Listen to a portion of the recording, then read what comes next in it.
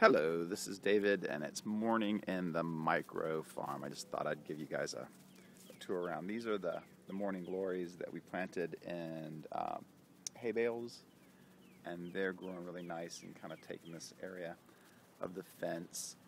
The other thing that makes it real pleasant out here is the sunflowers. They're in bloom. We hope to do better this weekend with our sunflowers. Last weekend we didn't water them enough and they got real drowsy or droopy. So this kind of gives you an overview of morning in the micro farm. It's pretty pleasant. There's birds singing and flowers blooming.